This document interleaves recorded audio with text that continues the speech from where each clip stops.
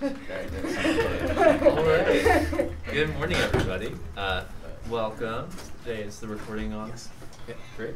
I call this meeting to order, a special meeting of the Isla Vista Community Services District Board of Directors, Saturday, November 18th, 12:06 p.m.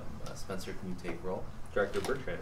Present. Director Jordan. Present. Director Brandt, I'm here. Director Freeman. Here. Director Hedges. Director Geis. Director Thurlow.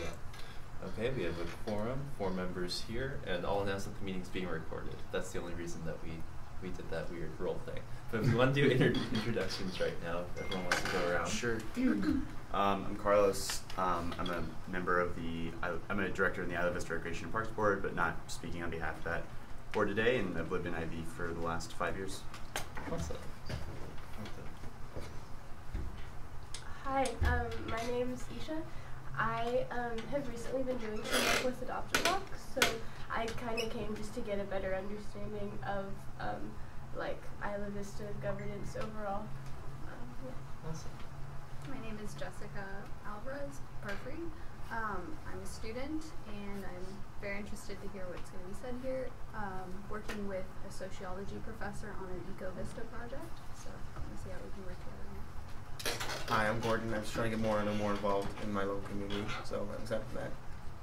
Hi, my name's Anthony. I'm a member of the IVCSD Senate this year. I've been living in IV for, this is my 2nd year now, so I've been so stuck with like internal school stuff. I'm trying to get outside of that for a bit, so that's why I wanted to come out today. Hi everyone, I'm Batsheva. I'm the External Vice President for Local Affairs in AS. I'm Lanny. I am a lecturer at UCSB in economics and on the board of the Isla Vista Community which one is it? Community Development Corporation, thank you. IVCDC. And I first lived in Isla Vista in 1961. My name's Jacob LaBelle. I'm one of the directors of the Isla Vista Recreation and Park District with Carlos, but again, not representing them here today. Okay, I'm Emily Murray. I'm a student and Isla Vista resident and also president of Campus Democrats. And one person we missed. Oh, I'm Eric. I'm from the Daily Nexus. I'm just here. Awesome. Cool. Great. Thanks for being here, and feel free to come closer if you like. Really? Okay, thank you. Sorry. I was wondering if the table's just for. Yeah, if you want to just pull up the chair, you're good. Everyone gets to see you. All right. So, without further ado, we're going to get started with just a brief presentation to kind of frame our discussion, and then we'll dive right in. Yeah. Well, thank you everyone so much. So my name is Spencer Brandt. I'm a 3rd-year student at UCSB. I'm also the secretary of the board and a director on the Isla Vista Community Services District. So glad to see you all here. We'll dive right in. My computer will allow it. All right. So what is the IVCSD? I think a lot of you are probably pretty familiar. We are a local government that's called Community Services District. We're a special district that is chartered by California law. We have a number of powers, things we can do. We can contract for police protection services for the community. We can provide tenant landlord mediation services. We can provide parking restrictions and regulations. We can manage community facilities. We can construct and maintain streetscapes, meaning sidewalks, lighting, gutters, trees, things like that. We can provide graffiti abatement, and we can fund a municipal advisory council and an area planning commission, which are 2 different sort of units of government that are advisory in nature. Some more background. So how we got here. Assembly Bill 3 is a bill that passed the state legislature in 2015. It was written sort of by the community in this room right here. Over the course of about 2 years, the community held regular meetings, largely in response to everything that had been happening in 2014 and a lot of the unrest that had occurred, whether we're talking about the Deltovia riots, whether we're talking about the May 23rd tragedy, and said, what can we do to prevent these things from happening again? What can we do to prevent this sort of lack of attention that has characterized Isla Vista from different stakeholders that have been involved in here at the governmental and university level, and try to channel the energy that is here right now to make some improvements into something that's lasting. And out of that came this idea for a community services district. Assembly Bill 3, after it passed and was signed into law, authorized our 8 initial services. The 8 initial services that we are authorized to do are specific to us, and many of them are services that other community services districts provide. Many of them, or a couple of them, are services that only we are authorized to provide. The bill sort of was custom made for the community needs at the time. So out of that, part of the formation process was that the community services district did not follow the regular process by which we would create a local government. It sort of sidestepped that process and sidestepped this thing called the Local Agency Formation Commission, which usually has the say on those things. But there were a couple of areas where the Local Agency Formation Commission did have a say over what was going to be put forward to the voters, because in California, and what AB 3 stipulated, both the creation of the district and our funding mechanism did need to be funded, or did need to be voted on by the voters. So Measure E 2016 was placed on the ballot by LAFCO and the County Board of Supervisors. It is the ballot question right here. It's a very simple question. Shall the formation of the Isla Vista Community Services District pursuant to Government Code Section 61250 be approved? And these are the results right here of what we saw in 2016. Around 5,600 people in Isla Vista went out and voted yes for that, and around 834 voted no. Measure F was the utility user tax. The CSD is authorized to levy a utility user tax, as sort of came up with by the community. We're the only district in all of California that is authorized to levy a utility user tax, and we are also required to authorize a utility user tax if we want to stick around. In 2016, the process to put this on the ballot went, again, sort of sidestepping through LAFCO, but did give LAFCO one important thing, which is that they had a ceiling and a floor for how low and high they could set the percentage rate of the utility user tax, which, to back up a little bit, utility user tax just means it's basically a percentage tax of the total charge of the utilities of gas, water, electric, sewage, and garbage disposal services. So many of us, I think, probably are familiar with gas through SoCal Gas, water through the Goleta Water District, electricity through Southern California Edison, sewage maybe through the Goleta Sanitary District, and garbage disposal services. That's something that sort of the county picks up through a different sort of a contract. So some of these are things that you would see and that you pay. Different landlords in Isla Vista, if you are a renter, pick up certain utilities. Some of them don't pick up any of them. Some of them provide all of them, and it's part of sort of what your rent is. If you are a homeowner, then you're definitely familiar with all of these bills, and this is how it would go. So right here are the results from how things went in 2016. I have highlighted at the top that the tax requires 2/3 plus 1. That is per California law. There were around 4,000 voters who voted yes on this measure, and around 2,500 who voted no. So since then, we've been in this interesting situation where the district has been created, but we have not been funded by a dedicated revenue source. Nevertheless, we began operating on March 1st of 2017 when we first came into being. At our first meeting, we elected a president, a vice president, and a secretary. Since then, we've leased office space from the county right next door and got that up and running. We've assumed management of the community room, which is this room that you're sitting in here now, and it is available for booking. I will say as a little bit of a plug, if you have a group that wants to meet, and that is free of cost. We've secured around $23,000 in grants for various community programming and improvements to this room. we created the Safety Station CSO program in partnership with UCPD, which utilizes non-sworn officers, the CSOs, stations them over right now at Little Acorn Park on Friday and Saturday nights. For folks who don't quite feel safe making the trek home themselves, they can go ahead and ask a CSO, and the CSO will escort them there. We successfully advocated to save 11 public safety personnel positions from budget cuts during the County of Santa Barbara's budget process. Isla Vista Foot Patrol was going to be hit very hard during those cuts. We were really out front to take a position on it, and working in partnership with our county supervisor, we were able to save those positions. And for the record, we'll announce that Director Hedges came in at 12:16. Great. Go ahead. Interrupting the entire process. Sorry about that. You're good. It's okay.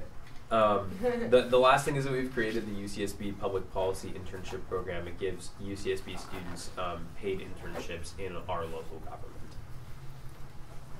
Current projects, folks on the board are working on developing landlord-tenant mediation services, and that is somewhat in partnership, my understanding, with Associated Students. We are creating the process to distribute the community program funds that we've received through much of our programming grants to different community groups, student organizations, etc. Also working with law enforcement stakeholders to further engage the community. So myself, Spencer, could you go back one? yes. Yeah, could you say the current project again, the second one in particular? Creating a process to distribute community program funds to community groups, student organizations, etc. So one of the grants that we received through the Bauer Foundation has a large amount of funds available for programming of different sorts. And so the thought was that for different organizations that are in the community that sort of have programming that they want to run, we could be a funding source. A portion of that grant money could be ended up being distributed to them, to the folks who are already doing the work, instead of trying to sort of create our own thing. Is that part of the 23,000, or is that an addition? That is part of the 23,000, yes. And one of the things that I'll mention that was not on here in terms of district progress is that the 23,000 is not our only funding. We also have a commitment from UC Santa Barbara to fund us for $200,000 each year for 7 years. This year we have, I believe, gotten about, what is it, around 60 to 70,000 of that has been spent. Committed. Or committed to be spended. A lot of that money cannot be spent on sort of the operational side of local government, and that has presented a number of challenges to us throughout the first couple of months of operation. And Spencer, I presume you want some to. Oh, of course. When you say that it cannot be spent on the $200,000 a year from UCSB, that's a decision of UCSB. In other words, that's not any condition. If UCSB says we prefer to have those funds spent on that, they could do that. When we've been in the process of negotiation, and I think probably President Bertrand I can speak on this. So we've had a very collaborative process with UCSB as far as the commitment that we have is for mutually agreed upon services and programs and projects. And what that has been thus far is for public safety, our Isla Vista Safety Station program. Also providing us funding for our office space as far as for the purpose of getting us off the ground and providing the internship program for UCSB students. So with that, we've received about $70,000 thus far. But with that remaining $130,000 for this first year, that'll all be really service-based. So looking into tenant mediation, looking into further public safety programs, community programming and facilities operations, which we'll get into some more, but the process has been very collaborative thus far, and it's been about identifying areas of mutual interest, and we've had great success with that. And Father John's been in on those discussions, as well as George Thurlow as well. I have a question. When you say mutual interest, does that mean like between UCSB students kind of only and Isla Vista, or have you noticed that grant money also like they approve of it going toward broader community things as well. So none of it goes. So it's to be spent for the whole community. Because we're not an extension of the university, but with those that negotiations that I'm describing, it's with the chancellor's office and the community services district on behalf of the residents of Isla Vista. For example, with the two services we have right now, the CSO safety station, the CSOs are not just available to UCSB students; they're available to all. And then this room, of course, is a public space, is available to anyone as well. So with that, I'll continue on a little bit. The Utility User Tax Ad Hoc Committee was a committee that the Board of Directors formed. Myself, Ethan, and Father John make up the committee. The Board of Directors identified the need to pursue a utility user tax because of the lack of unrestricted revenue that's created difficulties for administration and operation. Right now, in our current state of sort of the administrative side of the district, which is sort of the boring, not fun side of the district, but nonetheless very important to our operational things. We currently are spending around $4,000 to retain one staff person. That is not something that is sustainable, and this arrangement that we have is something that we are very excited to have gotten into place. However, because it is only a one-year contract and is meant to sort of get us off the ground in the beginning during the startup phase. The other need that the board identified was that Government Code 61250C3 mandates that the district be dissolved in 2023 if a utility user tax is not levied. And so this has sort of put a little bit of a sense of urgency in all of our minds to be able to get one of these on the ballot and convince the community that this is something that is worthwhile, and having the district is something that is worthwhile. I went over this a little bit, but what is a utility user tax? It's a percentage-based charge based on the consumption of utility services. It's a special tax, which means that in addition to the 2/3 approval for passage, it has to be levied for specific purposes. And so the specific purposes that I talked about before, the 8 services that we can provide, are the specific services that Measure F was on the ballot for. The services that we choose going forward can be. That's something that we have flexibility in, but the committee thus far has favored sort of a broad approach so that we can make sure that the revenue is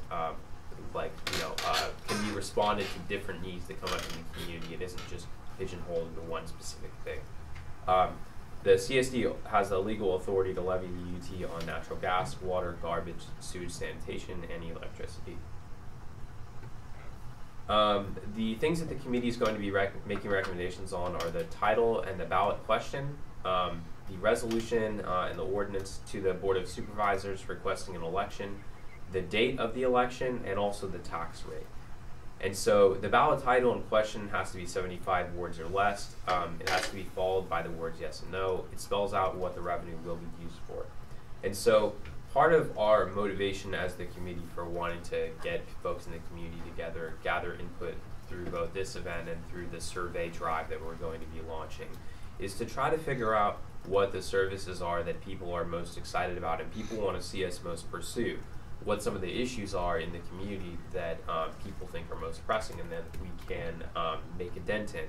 And so through that, we would be able to take the things that people most care about and put them directly into the ballot question. The example is the ballot question that we had for Measure F last time. If it looks a little confusing to you, then you would be in agreement with the ad hoc committee. We have reviewed it and found that the current sort of wording of it was not put together sort of by anyone affiliated with the district. It was put together by the county council and sort of was a response to some of the weird legalistic quirks. So it may seem a little confusing. If the Isla Vista Community Services District is formed, shall a utility user tax be imposed, et cetera, et cetera. And so we're hoping to rework that and come up with something that is a little more straightforward and transparent with the voters to what the ballot measure would be trying to do.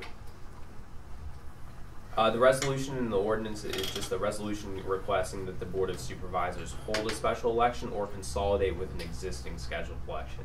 We'll talk a little bit about timing in a moment, because the committee has some thoughts on that as well.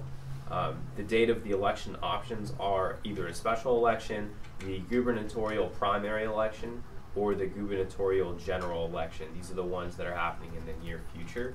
And so in all of our discussions, one of the things that the committee has identified is that sort of when the district, being that we are a local government and that interest in local governments definitely fluctuates, but the services that we render nevertheless impact the community, it's easier to tell our story to the community through both a campaign and through a election when there are less things on the ballot for us to compete with, when we don't have a historic presidential election that is sort of taking away a lot of the attention that otherwise would have been on this, so that voters can focus on the question that is before them. And so we have definitely been looking towards the gubernatorial primary election on June 5th as a possible option. And right now, with all of the work that we have done, we are completely on track to be able to do that, if that is what the community is most interested in. For rate options, we have to set the tax rate on each utility. Variance between utilities is okay. That wasn't what was pursued in the past. The committee has talked a little bit about this, but doesn't really have, I think, a strong argument for why the utilities should be varied. We have the 5% minimum and 8% maximum on the rate that was applied to LAFCO does not apply to the Board of Directors, and so theoretically, if the committee wanted to recommend a higher or lower tax than this is the 5% and the 8%, we could do that. The 5% and the 8% taxes have both they've both been sort of plotted out in terms of what the 5% and the 8% could allow for in the IVCSD plan for service that was submitted to LAFCO. And so those are the main things that we've looked at thus far, with definitely more interest in being able to provide more services through more revenue in response to the community demand for so. So the service priority survey, I think this is the wrong PowerPoint that I have plugged up, but that is okay. So that's pretty much the conclusion of this presentation about what the ad hoc committee has been doing. I'd love to hear any other questions that you have before we sort of dive into the survey.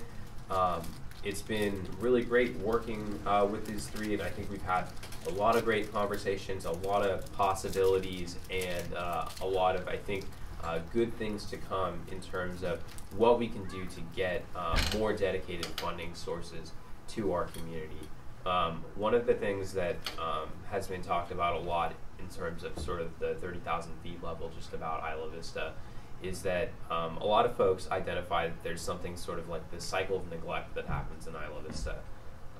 Something tragic will happen, tensions will boil over, and people will get hurt. And then everyone sort of in the community puts a lot of attention into, well, what are we going to do to solve IV? What are we going to do to make sure that people can be safe when they are trying to go to school or go to their job, live out their lives? What are we going to do to make this community livable? And then as time goes on, sort of the interest in that project sort of wanes as, just working with people, if it's difficult or interests don't align, and then it goes down to zero and things start getting bad again. And it's just sort of this up and down cycle. One of the things that we really, I think the community all agreed was good about establishing an institution is that when you have an institution, it sort of acts, it both has the memory and it has the ability to provide resources into the future and to respond to these issues in a much quicker and more focused way than maybe other stakeholders in the community can. So that's my little 2 cents, my editorial. With that, Ethan, if you have anything to add. And I kind of want to frame what our intention is with this kickoff for the public input process for a revenue measure, And that really is, we have this excellent opportunity to provide these 8 services, these 8 initial services that the community demanded and the state granted to us. And while we've made really good progress over the past, I guess, 9 months, roughly, our hands are somewhat tied as far as preventing us from reaching our full potential and for full service level until we do pass this tax. And the last time that we did go to the voters, we had a lot of success. We didn't have quite enough, but there was a lot of momentum, and I'm really excited for us to present this option to the voters coming up, but more excited about the community input and the as far as what desires the community has for services. Thus far, we've really been able to move on public safety and now tenant mediation, but I think this is an excellent opportunity for us to look at our other services as well and see what can we do to best serve Isla Vista, what can we do to best improve the quality of life. And I think now if we want to go through the survey briefly and then get into discussion. I will pull it up right now. So this survey that we have is been distributed this week through a university announcement, as well as announced at various different events. And what this is it walks through the different areas of service that we have and tries to prioritize what people would like to see us spending money on. I'm not seeing here. I'm gonna take a look for this in my email inbox. Can I make a brief statement? Please do. I've often been called into communities that have been impacted by crisis, trauma, violence, and so forth. And I've observed how many of those communities have attempted to restore that sort of homeostasis of peace that we all really want. We all really want to have a sense that we're in a safe and secure community. And when that world gets rocked, like it has so often in Isla Vista, in the decades that I've been here, I've seen it happen all too many times. When it happens, we begin to ask those questions. We don't that much in between. And one of the unfortunate things about the last ballot was that it basically said, would you like to have a community service district, and then would you like to have a tax, was kind of what the second measure was. It wasn't so much that it outlined what the benefits of it might be, what this might mean for you as individual citizens. And so now we're kind of revisiting that process to a certain extent to find from the citizens of this community what is it that you really desire. And wherever I've been where there's been crisis and trauma, we want that sense of safety at the front end. And that's why we have really front-loaded that question here in what we're doing. And but those kinds of things, we have this great American motto, live free or die. Well, you know, you don't live for free. You know, I mean, and the freedom that you so desire and the safety that you so desire does cost. And the question becomes, how do we provide that which has not been very well provided for us in the past? To paraphrase Jackson Brown, "O people, look among you, it's there your hopes must lie." And so that's why we are looking to one another to chart that course together. And I am, just as an old long-term resident, I am so excited to see that process beginning with strength. And, thank you all for being here today. Thank you. Ready? Yeah. So with that, Spence. I will actually zoom in a I little have a bit. question. Yes. So just to clarify, so I remember these issues being pushed out when it was like when this tax was being publicized and whatnot and being pushed throughout IV. But just to be clear, I don't remember the ballot clearly. It was a few years ago. But so none of these issues were listed on the actual ballot. So if I can go back and pull this up for a moment. So this language right here, shall the formation of Isla Vista Community Service District be ordered? That was the language that was on the ballot. This is exactly what you saw with this ballot title, the title on that question, and then the same thing goes for Measure F, with the exception of the 2/3 thing. I just threw that on there. So there was no mention of improving safety, tenant mediation, public facilities. It's going to cost, but we're not going to tell you what the benefits of the cost are going to be. That's essentially what that does. Yeah. And so when that happened, I think a lot of us just personally were a little dissatisfied with that, but nevertheless, sort of that's, what, it doesn't matter, we still got to go out and make the case to everybody. And so, like I emphasized, we were not the ones that had any sort of mechanism to write this question. It was prepared through county council, and we're hoping to have our own council assist us in preparing the current question and type. Yes, Jim. There are two quick things I want to. One thing I think is just worth noting as we have this discussion is that we had the 8 powers that were mentioned, but we have an opportunity as we go back and now set up the special tax in order to potentially talk about different services. So if there's something that you guys are particularly excited about, please bring it up and see if we can figure out if it's compatible with the CSD law, and we can try to figure out if it's compatible with. And then in addition, I just want to verify for sure, I'm pretty certain I understand, but we aren't going to have to go back to LAFCO, right? Correct. For if we don't change services. If we do stay within our current service allotment, correct, we will be able to just do this. That's correct. Awesome. That's okay. Yeah. Yeah, that would be burdensome.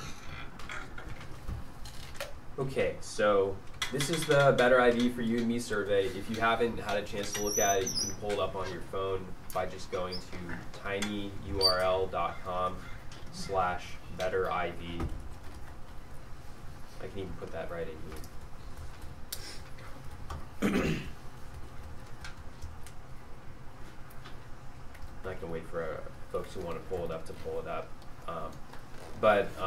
This survey, just to give a little bit of background, it was launched a number of days ago, both through a university announcement and on district social media.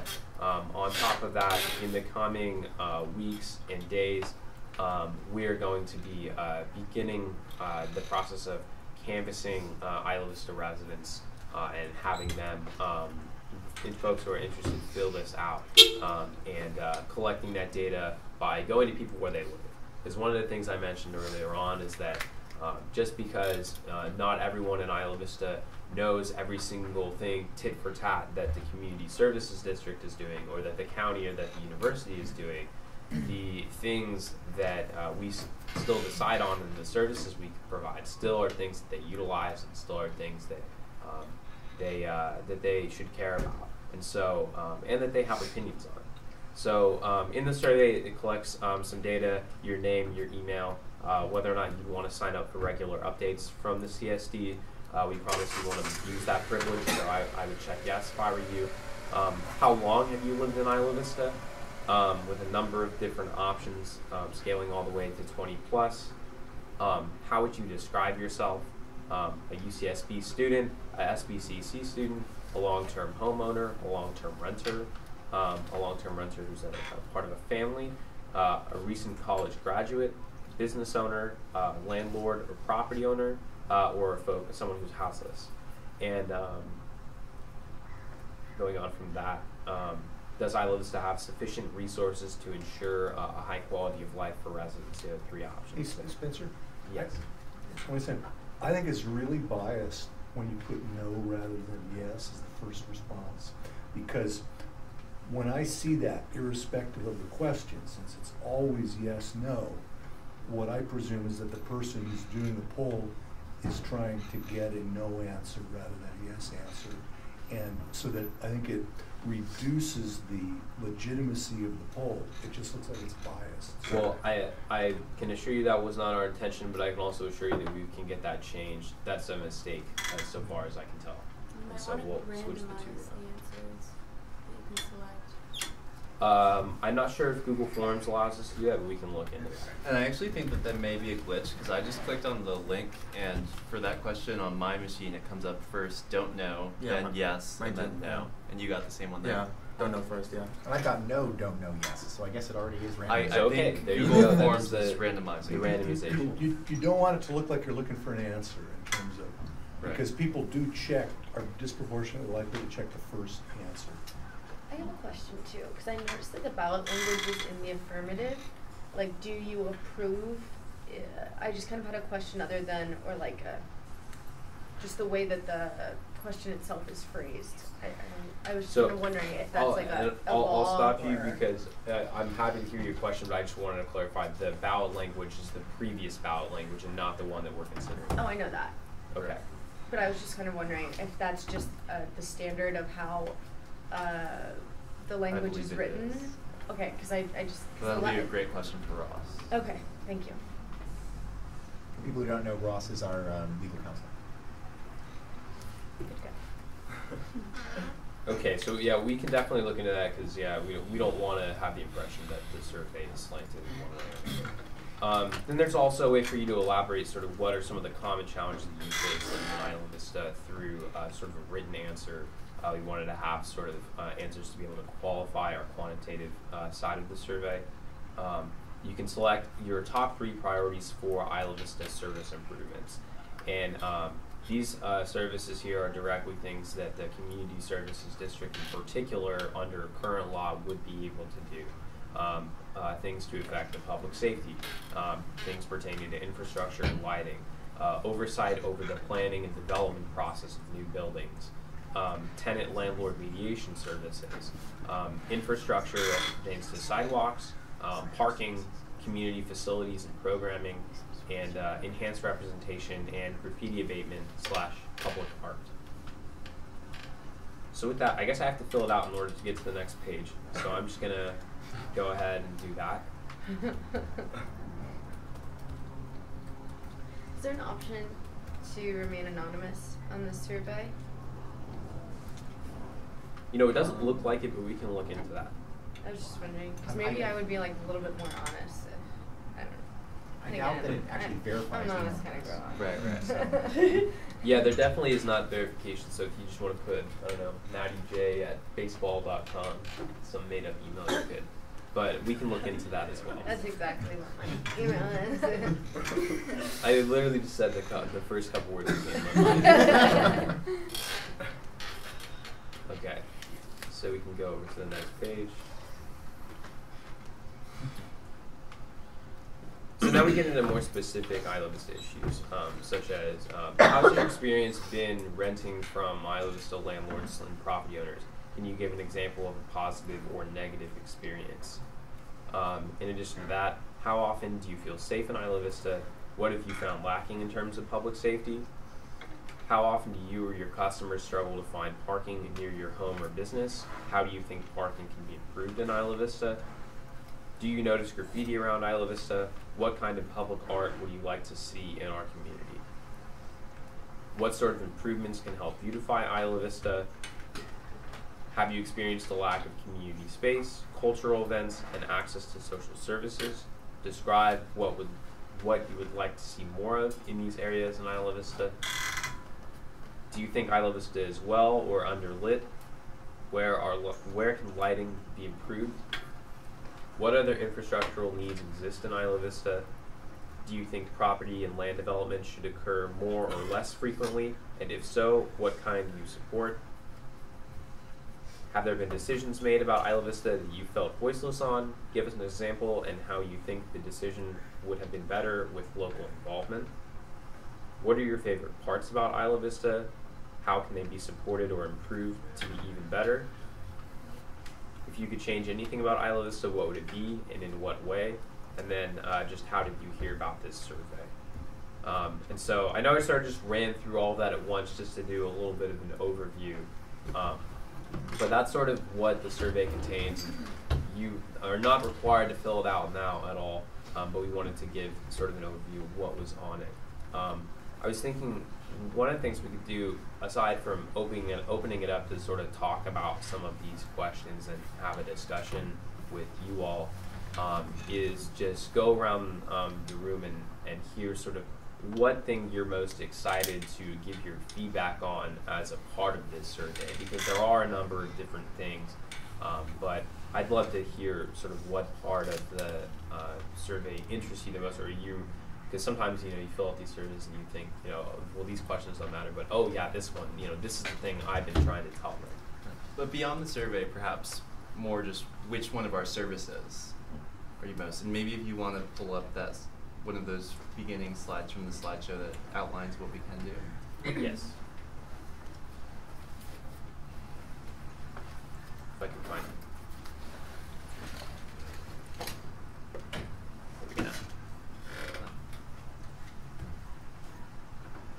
So there we are. So we'd love to open it up for that. If there's a service that you're interested in, if there's something that you're excited in, letting us know about through the survey process, we'd love to hear it. I think the two things that I'm most excited about are the Municipal Advisory Council. I'd really like to see that happening and much more active. I think there's a lot of things that is really the best means of discussing as a community. And then kind of the other thing I'm interested in is parking restrictions. And I mean not creating more, but actually trying to lift some.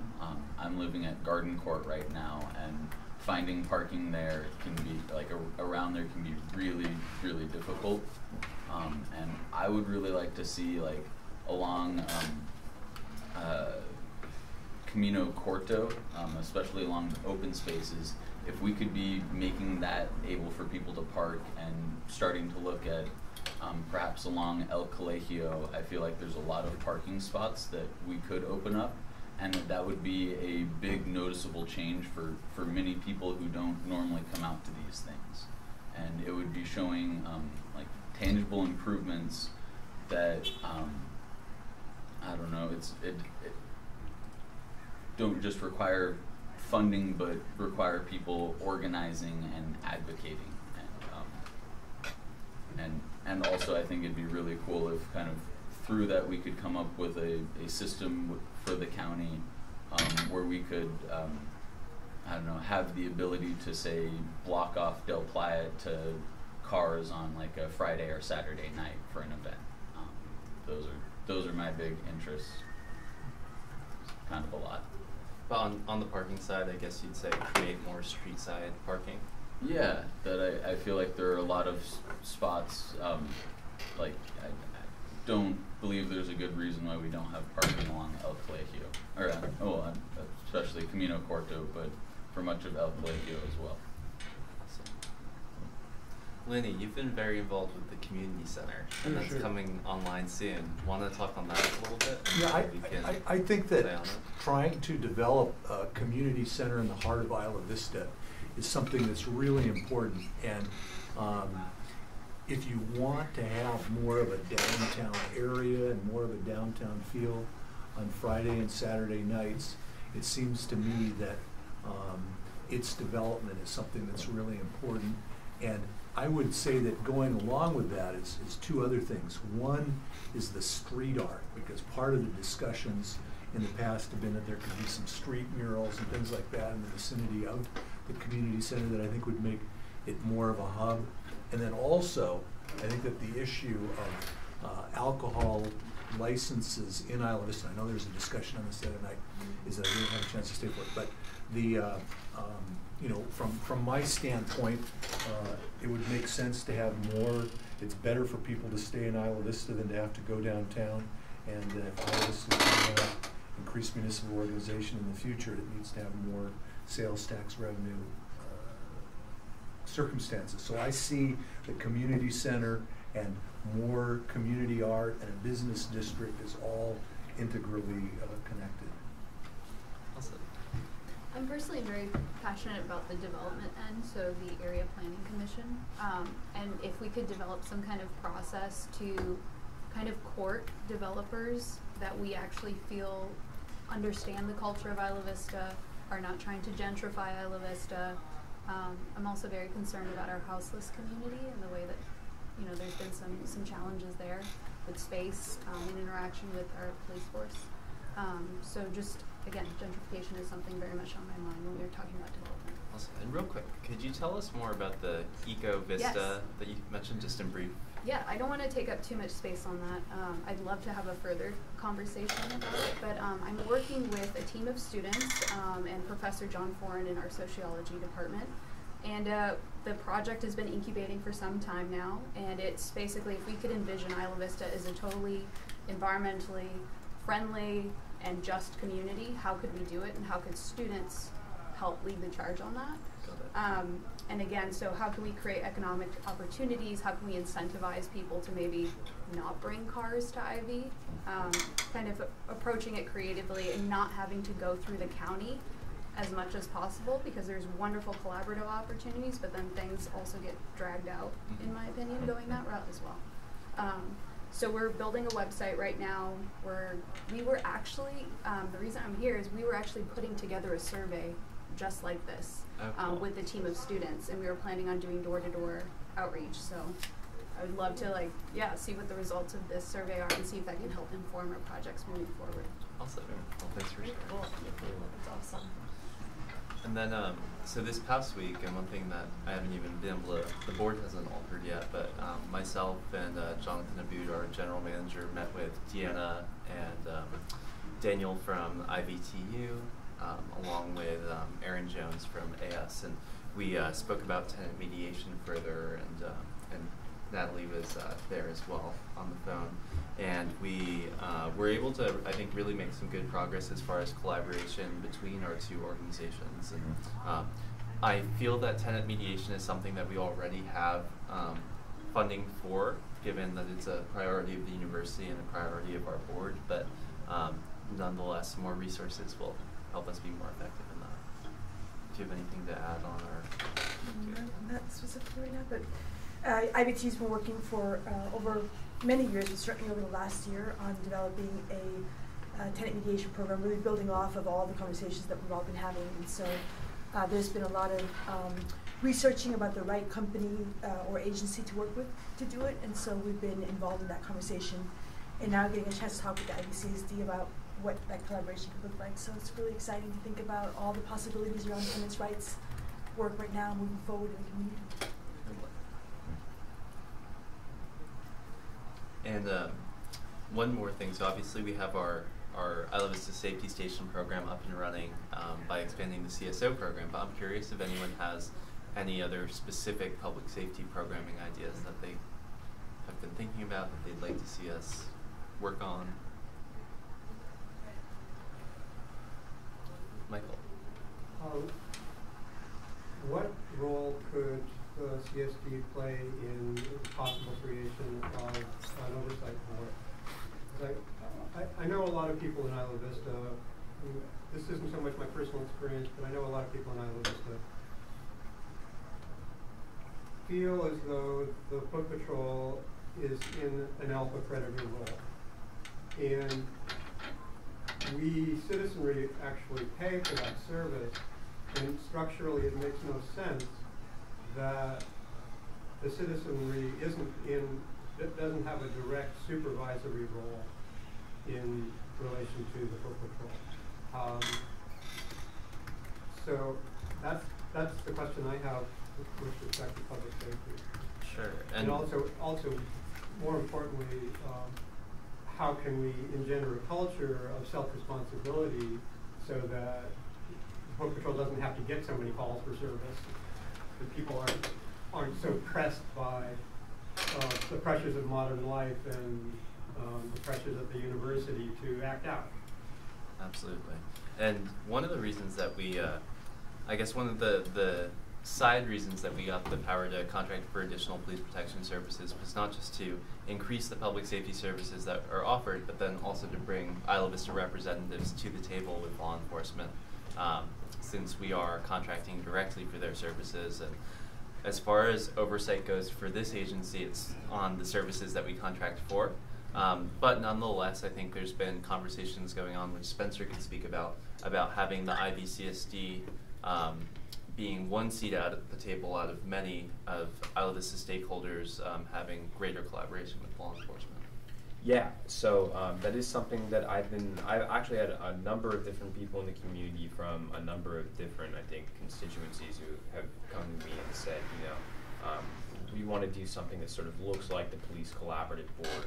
And so I've been working with them. We don't have anything to present yet, but I think we've had some really good discussions about what that might look like. One of the things that I always make sure to tell people is that if you're dissatisfied with one of the things, a practice of the police or something that is going on that they're doing, because occasionally it does come up, The number one of the reasons that we got created as a district was to provide more local oversight. And part of that local oversight in the future could come from things like taking over the contracts of different agencies that are currently providing services. So in that sort of realm of possibility, because people talk to me all the time, you know, well, what are we going to do about, you know, this thing that's going on, or this agency is doing this, and, you know, I don't necessarily agree with it. And unfortunately, a lot of the times I have to say, you know, well, we can advocate for it, but we don't have the power in the situation because we don't have the leverage, we don't have the money for that.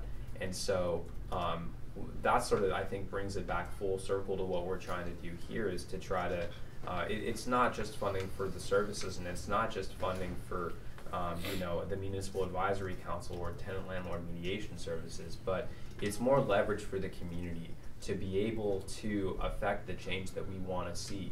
And, you know, maybe, because a lot of people will tell me things like, you know, well, I think the things that you guys are doing are great, but, you know, what about this other thing that's going on here? So, bless you. And so that's sort of, I guess, I don't know if it completely answers your question, but we can certainly talk afterwards sort of about what you'd be interested in seeing and dive deeper into the specifics of something like that. I think it's interesting to look at the framing, oversight, collaboration, accountability. They produce different tones, much different tones. And so maybe we could strive for a mix of all of those. Father John? I've often heard this actually around the country in other communities that are working on similar interactions between law enforcement and community. What I have heard is that the stronger the community is, the safer the community will become.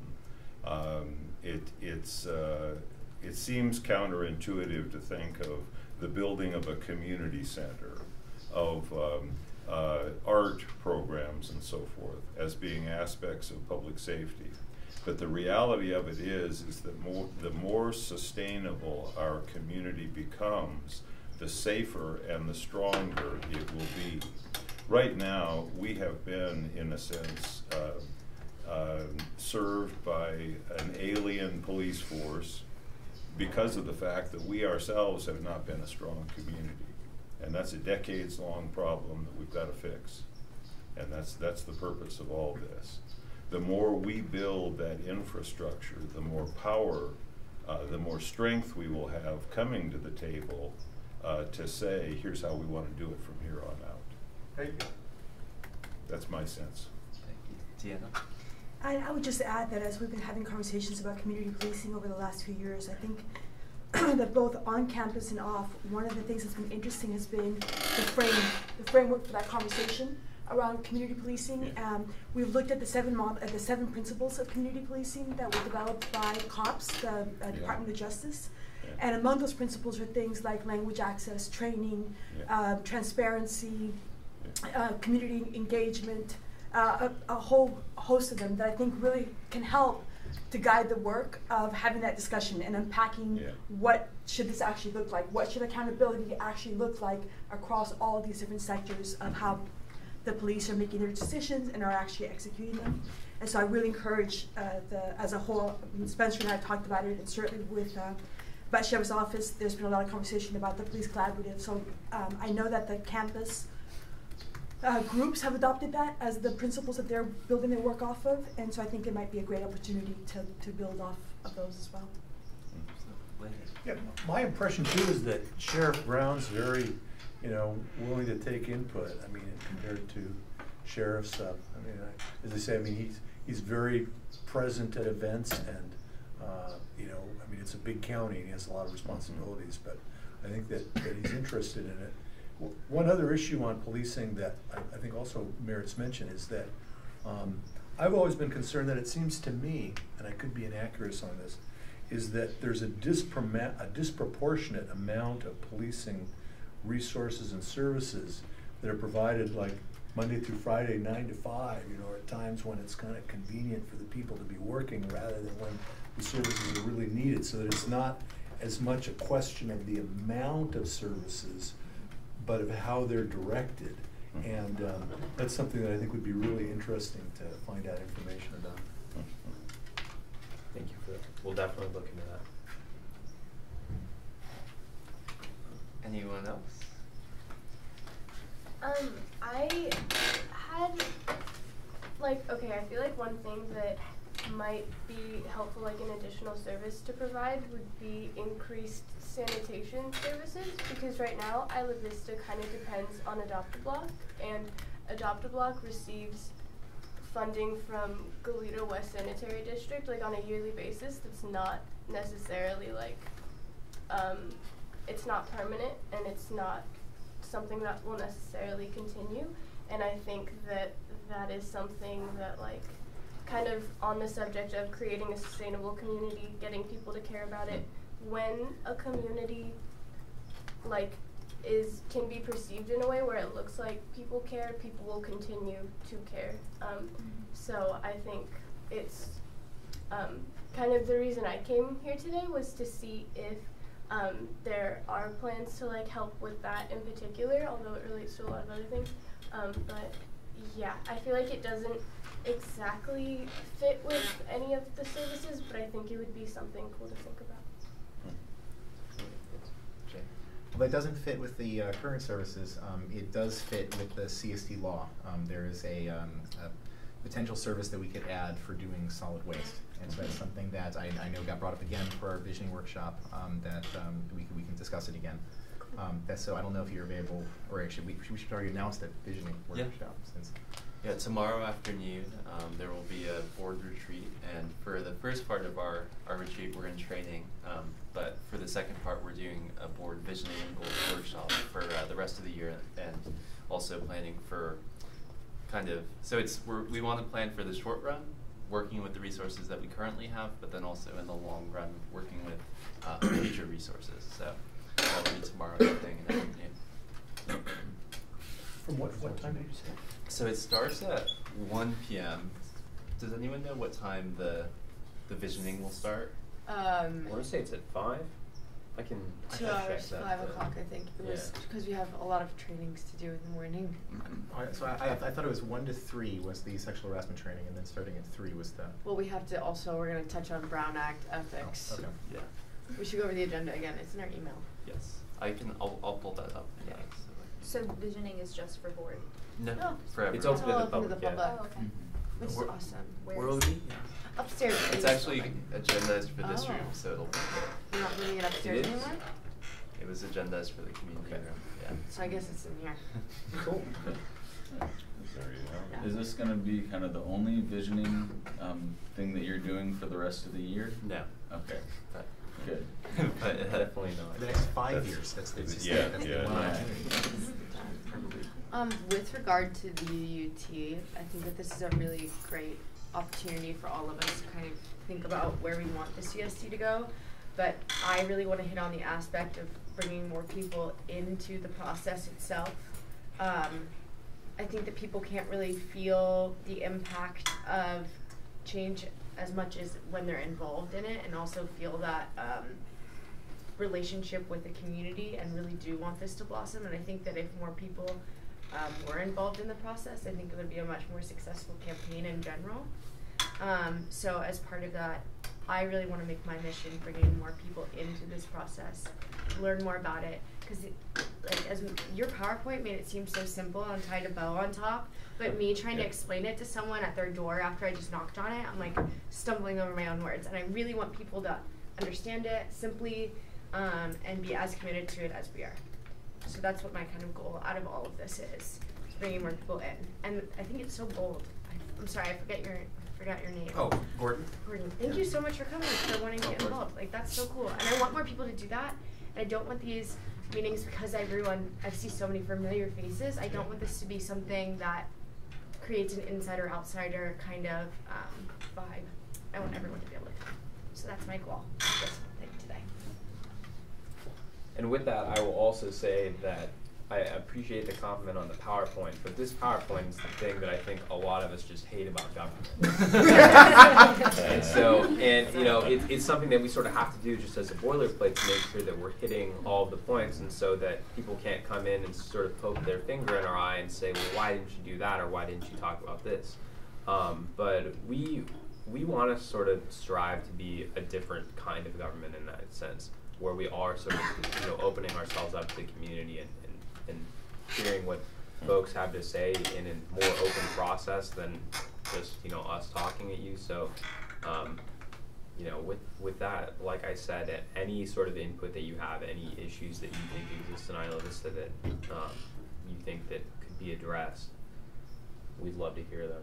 So, and one more thing that I want to touch on real quick is just really a spirit of efficiency that we've kept in mind as far as keeping our administrative costs as low as possible so that we can put the maximum amount of money towards services. We're probably the only special district board in the state of California that doesn't accept money for our service at this time. So we're saving a lot of money there. We've been able to retain top-notch legal counsel at an extremely discounted rate that has made it very, very possible for us to continue to operate in a way that serves the public the best. We've been able to get high-quality management for a very small stipend. And everything that we've done has kind of been to keep the administrative costs as low as possible. And going forward, when we do have more revenue, we'll have to put more of it behind administration, but I still see us moving forward in a way that keeps administration lean so that we can really focus on getting as much money as possible to more public safety services, more community improvements. I think that's been our operating spirit and will continue to be. One of my neighbors from one of the hostile tribes at the west of our neighborhood said to me that this board was amateurs, and I said, well, that's wonderful, thank you very much, because amateur means someone who does it for love, not someone who does it for money. Someone who does it for money is a mercenary. Someone who does it for love is an amateur. I am proud to be a member of an amateur board. I was going to just follow up. I probably sound like a broken record for folks that know me, but in terms of the outreach and really supporting a really well thought out outreach for the, you know, kind of more marginalized members of the community, but also I met with Jonathan over the summer to talk about the translation of the IVCSD website, which I know isn't run by the IVCSD still, but we went through it in a lot of detail about kind of how we could support the translation of that, and I would love to see that move forward, because it's, you know, trying to really take into account the lack of funding for it. We looked at strategies to keep that very doable. So that's kind of low-hanging fruit, at least for the website that's already there. Translation services, for me, are one of the top priorities in a way to bring in all members of the community. And I think it's a little bit unfortunate we're unable to provide that at this time, but I think that also pulls in like a much larger community aspect in getting that off the ground. But I definitely think that that's super important and very, very valid, and especially when we're talking about the UUT, this is absolutely going to affect everyone in Isla Vista's lives. So I think it's very important that everyone has access to the information. And we've also talked about ways to scale it, right? So, I mean, during the AB3 meetings, there was a lot of discussion about if you can't fund a full interpreting and translation, then what are the ways to kind of do that, right? To do the website. And we went through and we identified, like, what are the evergreen pages of the website so they don't require changes. You know, it's a pretty shallow website in terms of there isn't tons and tons of content yet. So easy to translate it without a lot of upkeep to it. And then we talked about for the agendas, right, being able to translate those and the minutes, but then for anything that was more detailed, like reports, making an offer, right, that it can be translated, you know, as needed. So I think that there's lots of creative ways to think about how to scale that so that it begins to provide some of that for the community. Absolutely. You know, I just wanted to follow up your comments on frugality. And I think that's a really important point to mention and emphasize, because there will be a campaign against this proposal again in terms of the same forces that were against it last time are going to be against it this time. And they don't want to see an Isla Vista CSD existing into perpetuity. And their view is if they can defeat it several times, that then it'll then go out of existence. So my feeling is that their biggest argument was, it's all just going to go to staff salaries, it's all just going to be for a big bureaucracy, blah, blah, blah. In terms of that you really want to emphasize we're service oriented, and these are the services we're providing. And I do want to say too that I think you would be wise to consider a rate less than 8%, because I think that taxes are always something that people have a hard time voting for. I think an 8% utility users tax struck people as, that's a lot, and particularly lower socioeconomic people, notwithstanding the potential for an exception. But I think that 6% would be better to go with. Try to get it, make sure that the district is in place, and then go back in the future for another % or two. But I think you have to look at it from a political standpoint as well. I think that along those lines, I don't know, I think that the 8% and the 6%, that's obviously something to talk about. But I think that it's important too that this year we make sure, for me, 8% of my utilities is so abstract, and I need people to know what that is and be able to calculate that. And that's something that I think that I really want to hammer on this year is I want you to be able to actually calculate it yourself. Like, I want it to be easy, I want it to be accessible, I want it to be online. You can type in how much your utilities cost, and ta-da, that's how much it'll be a month. So it gives us some kind of understanding of the actual cost. Because 8% for me, like, it sounds like so much, if you think about it. And then I'm like, I consume this much electricity, I consume that much of this. So I think it'll be interesting. But also say that we there was a very solid community message last time, which is for the majority of Isla Vista residents, it's between $5 and $10 a month, more so on the $5 side. And also, I mean, as far as talking about those community groups that opposed it last time, I'm hopeful that maybe this time we can work more collaboratively and bring them into the fold, because I think we do have a lot of common interest and concern, and hopefully passion for the community. But I'll also say that I don't think that it was opposed because of the amount of the rate. It may have been that way, but I don't think that the property owners or any other opponents were so opposed that it was 8% and not 5%. But and the one thing that was, once again, not enumerated at that time was, what are you going to get for it? It was just, here's what you're going to pay.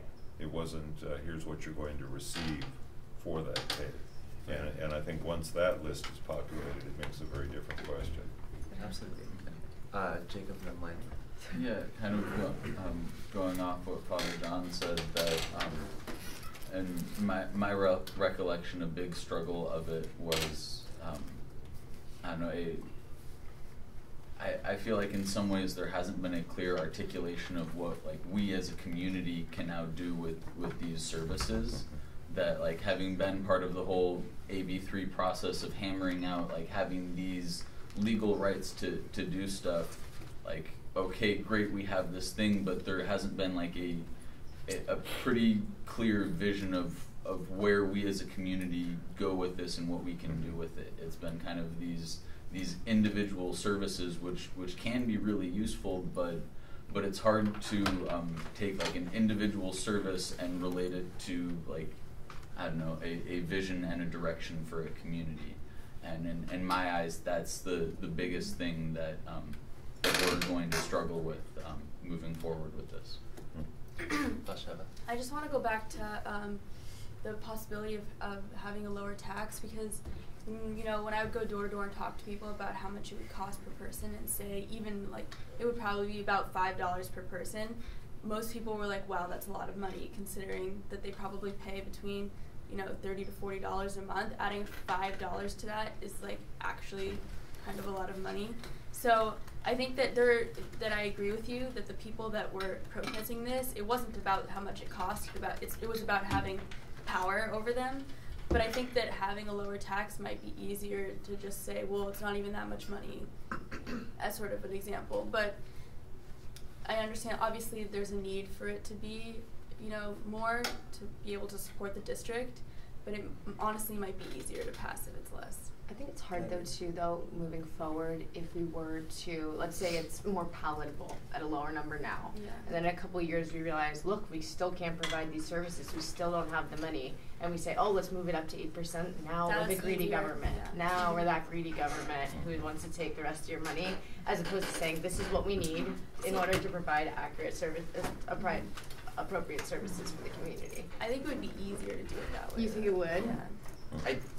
Although also, I mean, if you move it, so if say you move it to 6%, I don't think we should get too bogged down in this. You know, then we're moving the range from like instead of $5 to $10, it'll be like $3.50 to $8. You know, that still seems kind of like the same range. And then then we are having to go back and go through this entire process and spend time with the board to go back and get 1 or 2%. And I feel like that takes place over years and years. All it is like a pack of gum, you know, in between 8% and 6% is like, it's a pack of gum. So I don't know, like, where that scale kind of lays.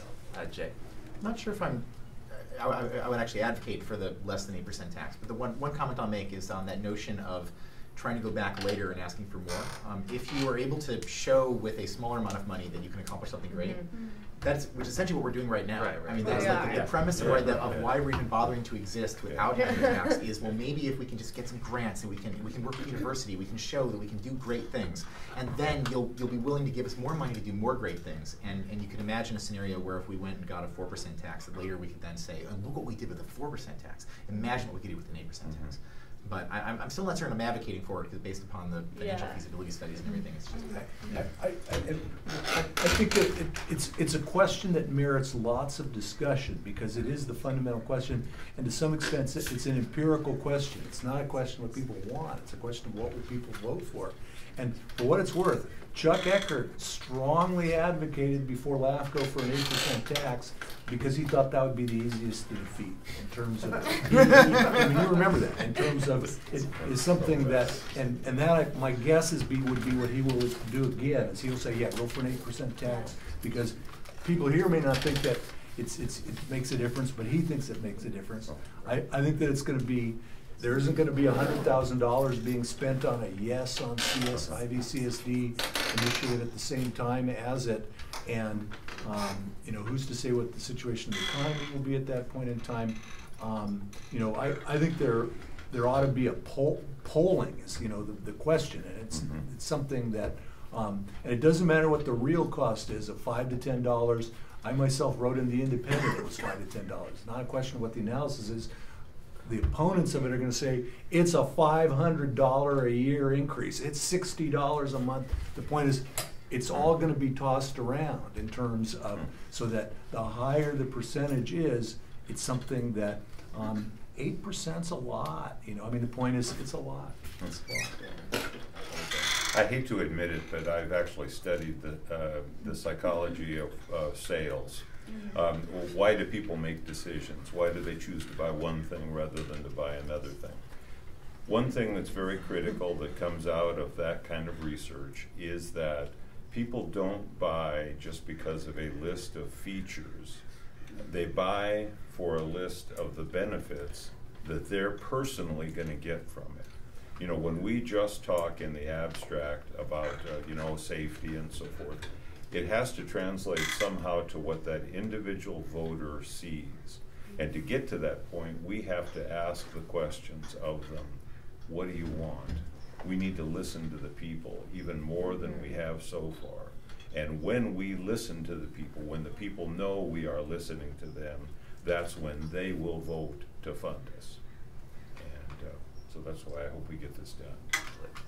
I think that was an excellent point, and I think especially in our community, you know, a lot of us are really obsessing over the big picture right now, climate change, the economy, all of these things are really stressing us out. So $5 to $10, that's too much for me. If we take a look at the community choice energy kind of conversation that's been going on, how could we maybe adopt that for an Isla Vista kind of vision?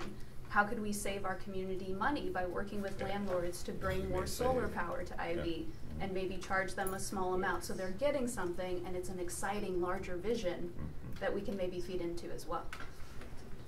Well, and I will piggyback off of that by saying that while the committee is particularly focused on UT, I think all of us on the board have thought a lot about what the other ways that we can bring revenue into the district are that are irrespective of the UUT, and so that point is very much noted and appreciated. Michael and a couple things. I wanted to build off of Jessica and Jacob's remarks on visioning. I feel like the way the survey is structured and the way that the CSD is structured based on the 8 powers is a real constraint here.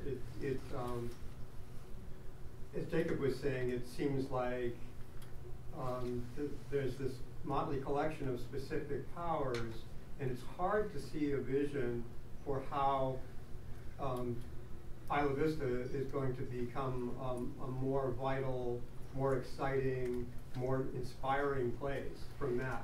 And I don't have an easy answer for that, but somehow I think that if the CSD can couch the survey and couch all its, I think, sincere outreach efforts in a vision, in a process that solicits a larger vision,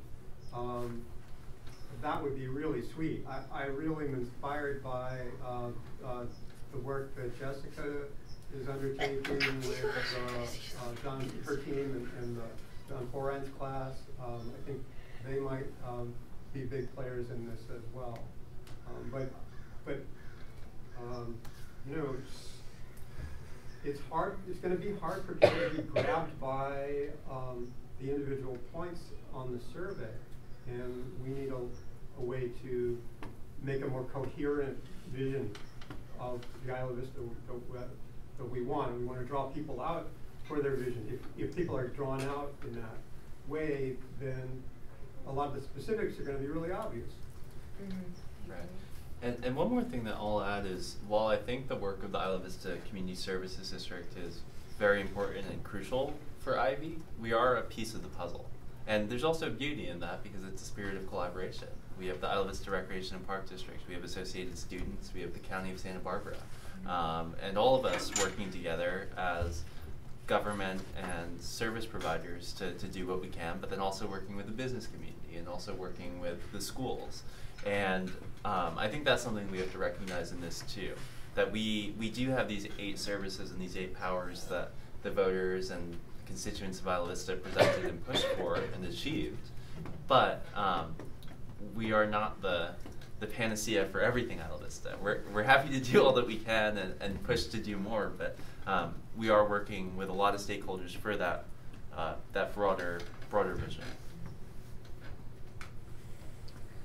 I feel like this might be repetitive of what everyone else has been saying, but I feel like people are really gravitated to things where they feel like there's a connection to their identity as part of it. And I think that like listing the particular services provided, it's like the first step, but I also think to get it to be more of a hook and something that people like care about and feel excited about and like want to engage with, it also has to be something that they can like relate to, which it's interesting because y'all are trying to like do particular services, but that also goes into like marketing it a type of way. But I think that in order to do one, you kind of have to do the other. And I don't know how, but I think it is an important thing to consider. This is kind of, I don't know, different than a lot of that I think one of the best uses of this money would really be more administration. That sounds kind of odd, but I don't know, if we could then, like, as a community be funding more people to, like, after they graduate, stick around being full-time activists in organizing stuff, most of the actual money for the services that we want to do stuff is gonna need to come from grants anyway. Yeah. That the amount of money this is talking about isn't going to be able to solve all the issues of lighting or other things. It can help, but I'd kind of on some level rather see a couple of recent grads sticking around working full time on Isla Vista issues, much like Deanna. I think that having 3 more Deannas would be one of the best bangs for our buck we could possibly have. Wow. We would have to do it. And that it could also then be starting to get at one of the big problems with Isla Vista and why so many things can be so slow to happen, is that we are a very transient community, and it's hard to get people to stick around after graduating, and that this institution could be part of the means by which we get even just a handful of people sticking around more, that it would slow the loss of kind of institutional knowledge that gets built up and dissipated so consistently. And that, I don't know, I see a lot of these services as very important and needed, but very slow to be coming to fruition, largely because of money, and that it also then leaving people with a lack of a clear vision for it. And I see a lot more through a municipal advisory council and having, I don't know, more staff and people whose job it is to be organizing around Isla Vista issues. That's kind of my vision for the district. Just to follow directly up on that, has there been more discussion about the grant writer position and any thoughts about funding that, or that's still kind of somewhere in the radar? Yes, so that's right now part of Jonathan's duty, and Jonathan has gotten us all of the grants that we've received so far, so $23,000 on that front, not counting the money we've received from the supervisor's office or money for our office space. But going forward, I mean, when we can increase that position, when we can increase the general manager, who is not just responsible for administration, but also overseeing services and working on community programming, that will have more resources to go after grants as well. And I just want to say I appreciate your comments on that, because administration isn't sexy by any means, and not always the most fun thing to say that you think money should go towards. But I think it's worth noting, especially because our organization right now, as you know, one staff member, is sort of like a baby in a sense. And in order for that to grow and to sort of be able to grow into adulthood, it's going to need to become an organization that has more dedicated staff to it, that are working more hours, that are doing those things. And then once we're able to show that we have all that sort of administrative stuff down, then we have such a better argument to do some of the things that I was talking about earlier. One of the original things that was interesting about the CSD's powers, which was the ability to take over various contracts that exist already at county government and bring them closer to the people here in Isla Vista, so that the people here will have the leverage over those things, whether it's policing, whether it's, I know one of the things Director Freeman has talked about in the past is trash and sanitation. We right now, if we want to see changes in that, got to go and talk to our county supervisor and the sheriff, or whoever it is that's in charge of it, whichever department head the county is in charge of it, and hope that they like our idea and that they'll hear it out enough to actually make some change happen. But if we were the ones that were holding the strings on a contract like that, then we would have the true power over it. And in order to get to that place, we are going to need more staff. So, yeah, that's my 2 cents. Also, and I think this has been a great discussion as far as kind of kicking off the outreach process for really finding out what the community desires are and how they've changed and progressed since we initially developed this structure for funding, and ultimately what we'll want to pursue to provide the best service that we can. So are there any other comments or questions before we do adjourn? Sorry, I was just taking in everyone's comments. I think a huge thing that would help the CSD is to establish its continuity and its publicity and how it's known from students especially, is a huge thing is a lot of my friends were transferring and they were asking me, should I go to Berkeley or UCSB? And they were thinking Berkeley because a lot of my friends are poli-sci like people, because it has the reputation of being a very political campus, and I told them no. Like, UCSB is where students actually have a hand in every single aspect of like government. Establishing the CSD came out of like as members of Associated Students, and I was talking with Hugh briefly just now about how some students don't see themselves as ILVistans. And the people involved in this are people that see themselves as like ILVistans and like feel that community, and then you have like the older members of community, business owners, children, and like there's this huge divide.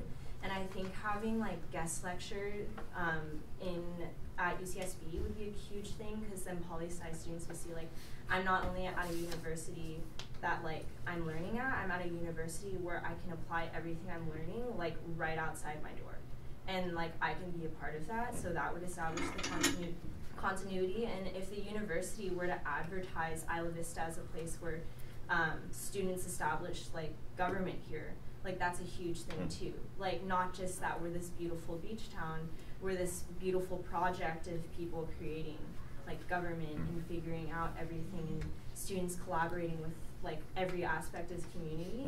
So I think that with like the charge of 8%, bringing it back to other comments, students are a huge part of this population, and so they would be paying for a lot of it. And like it's not necessarily the number, it's how they feel about it. And some people are just like, I just don't know what this is going towards.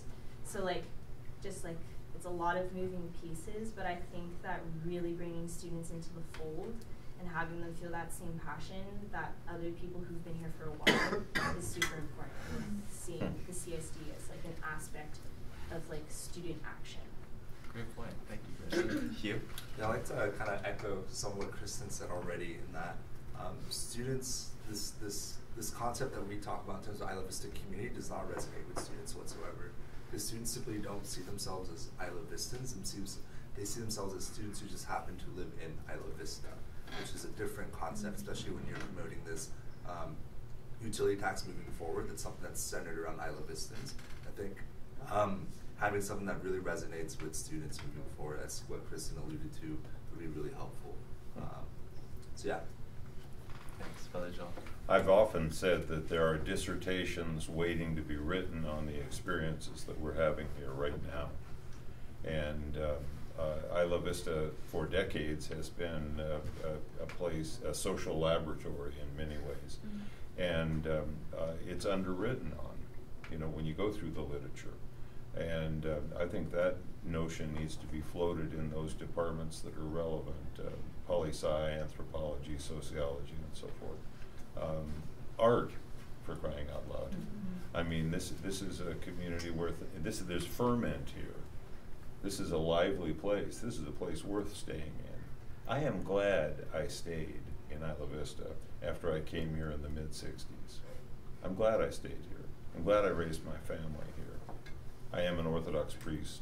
There's no scandal involved. I wanted to make that very clear. But we did raise our family here, and our son graduated from here, as I did, and we had a granddaughter that almost went here, but ended up going to Westmont because she got a better scholarship there.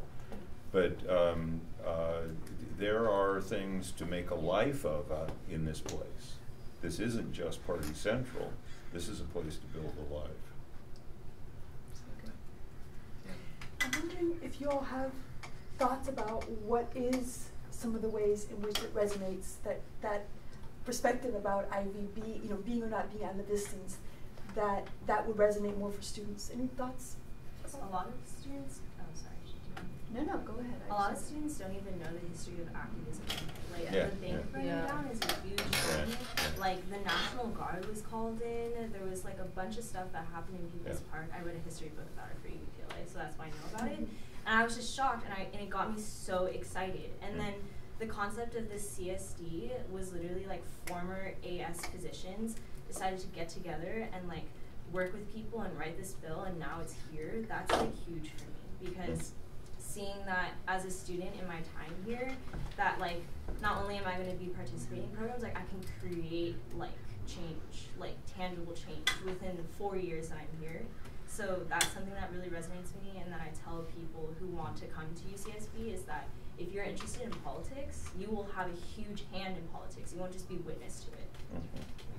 And I guess adding on to that, everything that was listed on there resonates with students, all the services that are being provided. It's how you tie that to the student educational experience as promoting that. So if I just see that, when I'm looking at that as, part of the Isla Vista community experience, it resonates a lot differently because it's something that's for older people, adults, that have to worry about the, sewage or public safety or, utility, a utilities tax, just for an example. It's not something that really hones in. If you tie that to like the student educational experience, such as like, parking makes it easier for you to get your classes, et cetera, or, stuff like that. So. But Sheva, as someone who really is that tie between the students and the community within your position, what do you think could be a way to like brand these services directly to the students? Well, I mean, I agree with what was said earlier, where at the end of the day, students want to know how it's going to benefit their daily lives. They want to know how their daily lives are going to get better, not just throughout the year, but like today, this is what's going to happen because of the CSD. And I think that listing the services on the ballot isn't necessarily going to do anything because nobody knows what a municipal advisory committee is. But if you can list something that it will do for students daily, I think that would be extremely beneficial. And I think students would see the benefit in having the CSD. Because, most students don't know what the CSD is, and students that do don't necessarily know why we even need it. And I think that by clarifying how their lives will get that much better would actually, improve the way we see voter patterns, and people would actually like the CSD, and, Right. And real quick, we should also clarify that while we're going over the legal definitions of services here, our outreach and what really got 87% of the voters of Isla Vista to call for a CSD was exactly what we're talking about here, talking about how it'll make the everyday lives of Isla Vistans better so that our friends aren't having unjust battles with their landlords, so that family members of ours don't get assaulted in the streets of Isla Vista, so that we have on your own block. Yeah, so that we have more cultural programming, and I think that relatable message will be the same. The same primary focus. Obviously, we've evolved as a community in terms of needs, but top priority of relating to people. I think one thing that could be rallied more effectively in this campaign is the concept of identity. I'm actually in an interest group class right now. Like, one thing we're learning is like how identity fuels action through like values and emotions that people feel. And that's one thing that I feel Isla Vista has so much of, is this concept of, oh, I live in IV, I love IV. It's because we're so unique compared to any other college campus in California or even the nation. And I feel like that's one thing a lot of students take a huge amount of pride in. So this concept of Isla Vistans, I think that should be pushed a lot because people feel a strong identity and connection with that. Especially just me and the people I know, like, or people I talk to around. Like, I love taking pride that I live in IV and I go to UCSB and I'm a Gaucho. And I feel like that's something that could be fueled in the campaign for this utility tax coming up in June, hopefully. That could be much more pushed to unite like a common identity community to back it. I just wanted to speak to connecting students to the true spirit of Isla Vista through their educational experience. So this summer, I actually helped to teach with John Foran in his class. It was what's wrong with the world and how do we fix it? And we made it an Isla Vista focused project. And we also did another project in spring quarter called The World the class was called The World in 2050, and we did another project called Isla Vista in 2050. So I have a flash drive with a bunch of student projects that we've been analyzing, and I was actually taking students out in different clusters into IV to go visit the Isla Vista Community Bike Shop, visit the community gardens, and talk about this very radical, amazing history that IV has, and that changed a lot of students' perspectives because we started off by saying, so what do you think of when you think of IV? They're like, parties, cool new people, trash, noise, and not that great food. Like, those kinds of negative things are mixed in with really positive, like, elements of community, of freedom, of exploration and innovation. So I think, like, really embedding this into like certain classroom experiences is really important moving forward, and I'm more than happy to share the wealth of perspectives and information that I've been mining. So, yeah. So actually, in the spring, the EVPLA position teaches a class on Isla Vista, and I think that there's some issues with, you know, it happening this year with the poli-sci department. So I'm trying to sort of just revive the class and sort of get a whole new approach to it and kind of change it a bit in order for it to kind of continue. So I'd love to talk with you. Yeah. I'd love to talk to you about your history that you've been working on.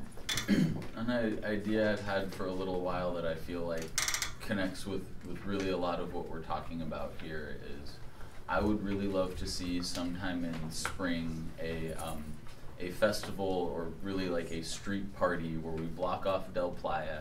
We have lights and amplified music and places where people can legally drink, and then we also have kind of, I don't know, like stands and information and art that's talking about all of this stuff, that's explaining some of the things that the CSD is trying, and other institutions in IV are trying to do, that like you come out because it's fun and it's the best party that's happening in IV that night, and it just has all of this stuff that has you begin the conversation of what we're doing, gives you access to how you can get more involved with things that you connect with, and I don't know. I don't want to see it as like another event that the people that are organizing it show up to and bring some of their friends, like in People's Park.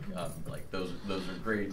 We've had a lot of those, but like I really think also kind of shutting down the street would also be this projection of this power that we have as a community, and that trying to build that up is really integral to all of this. It's like we need to have a discussion of not just what do we want or what are our needs or what interests students, but what power do we have and how can we build that up. Okay, that's good.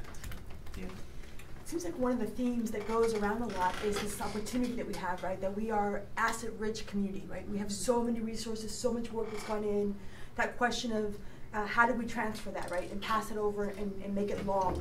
I think, I imagine, Jacob, one of the reasons why the MAC is so interesting to you is because it provides that moment and that opportunity to address these overarching issues, right? That don't have one space necessarily in a power. It's more about maximizing collaborations and maximizing opportunities for the work to happen. So I want to just put it out there, and I don't know that it belongs within the CSD, but I think that this idea that I've heard from the time I got here, I've thought about it a lot around this idea of a Center for Community Engagement, right? That would really be able to hold all the different projects that are happening, the amazing work that's going on, and allow people to pull from it. You know, allow the community to be nourished by more faculty, you know, visiting lecturers, those kinds of things. Then also allow a place for students to do their projects, to understand where that information is coming from, carry those forward, find ways in which we're not having 10,000 different events that are, you know, are or not well attended, but, you know, being able to combine that and make it more effective and maximizing the money that we're investing in the community. And so just a thought about other ways that I think all of these disparate pieces of work that we're doing need to be connected, and however the CSD can be part of that, I think would be such a great benefit, because we are so asset rich already. We just have to tie it together more. Michael? I'd like to speak to Jacob's remark. I think we would really benefit by taking a page from the City Repair Project in Portland, and when we have block parties, leave something concrete, leave something beautiful behind that people can point to and say, you know, hey, we helped build that. You know, that's a part of our community that we're going to safeguard. We're going to make sure, you know, that doesn't get tagged. You know, we're going to make sure that that gets built on. Maybe more functions get built around that. I couldn't agree more. We've got like little handprint painting, and me and all my housemates like made it a priority to go out there and put our hands on it. And my family came to visit, and the first thing that I wanted to show them, for some reason, was like my handprint on this wall, which is like, you know, you think about it, it's literally just a paint on my fingers. But like, it really made me feel a sense of community, and I think that that's really important, especially when we're talking about one of the services as graffiti abatement and how public, beautiful art pieces can avoid that kind of defacement.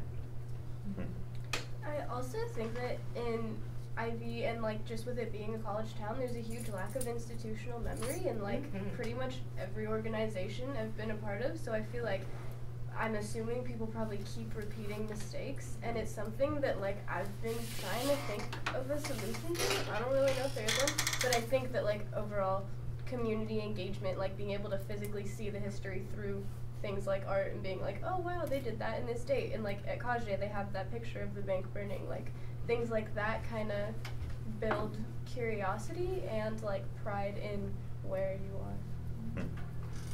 I could not agree more with that comment. And I'm sure I see Deanna smiling as well. Yeah. In a very active way, right? The Center for Community Engagement is such an active way of, of doing that. It's right there. I think another big part of it too, when we're talking about, we talk a lot about communities, and we talk about like specific areas of the communities, such as like the houseless community, or like specific marginalized communities or families within our within Isla Vista. But I think something that we really can't forget is that each of these groups are made up of individuals that have individual preferences and individual thoughts and objectives. So I think that a big part of this too is, as much as I want to do outreach to communities, I want to keep in mind that like the voice of maybe one part of that community does not represent everyone. So I really want to try and keep that in mind moving forward, and make sure that we're trying to cover all of our bases in speaking. I really want to speak to everybody in IB, but I don't think that's possible. But I could. We have enough students. I just want to say one other thought about what Kristen was saying about, both of you, about applied education in the community. There's a Carnegie designation, you know, that they use for the best colleges. One of those designations is a elected designation for community engagement. And there's an organization, a national organization called Campus Compact. They have state level chapters as well. And part of what they do, so their whole thing is how do you engage, you know, how do you do community engagement work? And one thread of what they do is prepare universities and communities to gain that designation. So it's a very like evaluation and assessment-based program, but it would be something to consider that if the university had all of a sudden this designation, that it is a leader in the nation around community engagement and all what that means, I think would be a really interesting way to also make this be a place that attracts students who are thinking about that kind of a relationship. Sorry I'm late, y'all, but just to follow up on that, just so you know, the university actually used to be members of California Campus Compact. It's a designation that goes through the Chancellor's office, and so there, we have some documentation on that, and that would perhaps be a good opportunity now to kind of bring that back and invite the campus to, particularly with the realities going on in Isla Vista, to bring membership. Yeah. 11,000 a year. Just check. California Campus Compact. 11,000 for membership, yeah. The national website, the Campus Compact General one, has great information, really, really resource rich around community engagement. And the conference is coming up in March, by the way. I was kind of curious to know how, so we've talked a lot about student outreach. I was kind of wondering about the rest of Isla Vista outreach and like how y'all have been doing that, how it's been going. Yeah, so every month we're at the Isla Vista Community Network meeting, which is a roundtable of primarily service providers, local nonprofits, and then government agencies. And within that, there's the Isla Vista Youth Projects and the Isla Vista Teen Center, which we've maintained a positive working relationship with both organizations. We've been in contact with their with their respective leadership. I would say that's one of the primary ways that we've communicated with all members of the community. Additionally, I've had spoken at different neighborhood meetings on the west end of Isla Vista with a lot of the more long-term property owners. So I think kind of the groups other than students are primarily long-term property owners, and then primarily the Latino families. And I think that the Isla Vista Youth Projects and the Teen Center have been how we've been outreaching to them, but I think we definitely need to do more. What about the Community Outreach Committee? Do you want to speak on that? Probably John and Jay. I'm sorry, as I was, did you get We have definitely through our interns, we have reached out over into the Latino community, and I think that's an area that there needs to be a lot more robust outreach. But as to the West End, you know, I can just report back there are a couple converts over there that really have begun to see the CSD in a more positive light. So, and I think the more we prove ourselves, the more that will get some traction. The folks on the street, our houseless population, you know, we definitely, we want everyone in the community to have a voice here. And I can report back that some of them look at this with great hope. Some of them have expressed great hope about what we're doing here, that this will be a more compassionate community, a more safe community.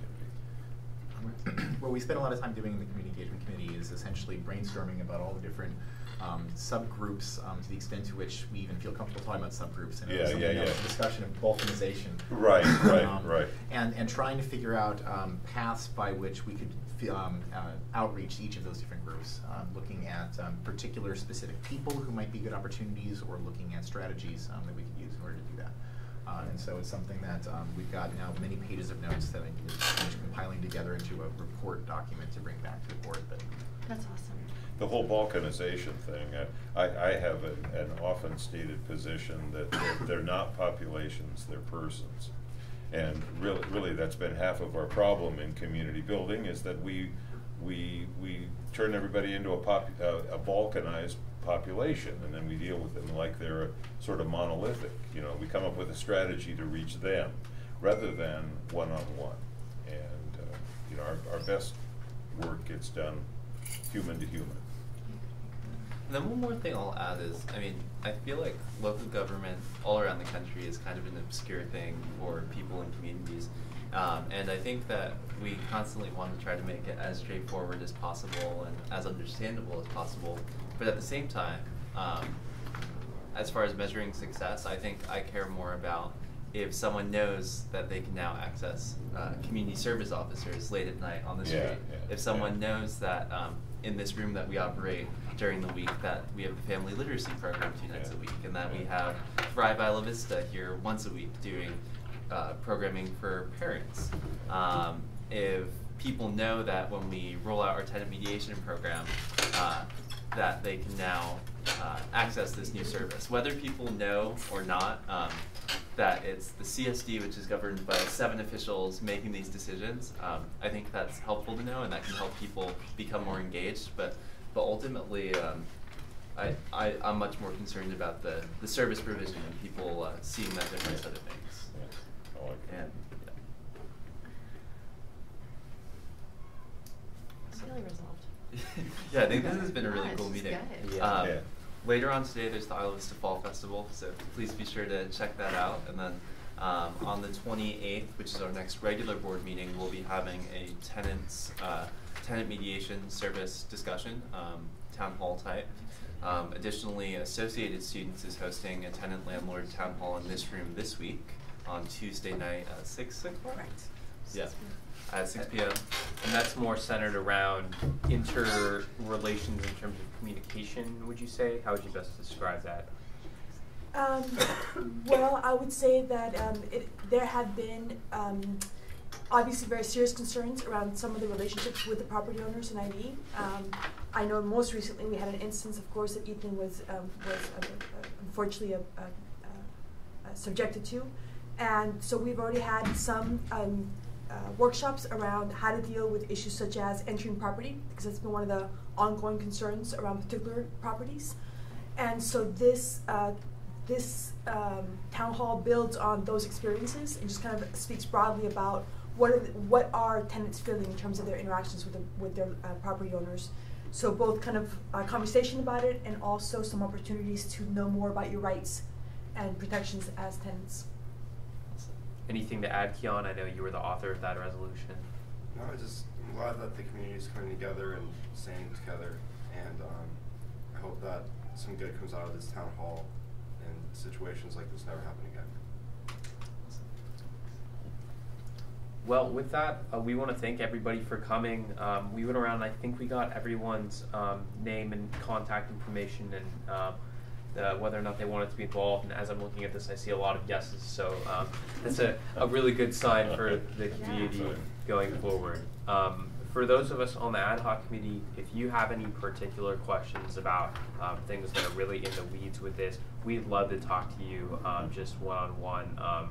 Always feel free to approach us and you know, ask us whatever it is that you want or bounce ideas off of us. So with that, thank you all for coming. Is there a motion to adjourn? Second. Do you have a motion? Oh, I'd like to motion to adjourn. Okay, let's record that. So motion to adjourn at 1:55, made by Jordan, seconded by Grant. Any public comment? All right. All those in favor? Aye. Opposed? Any abstentions? So ordered. We're adjourned at 1:55. All right. Thanks for coming, guys. That was fun. Good.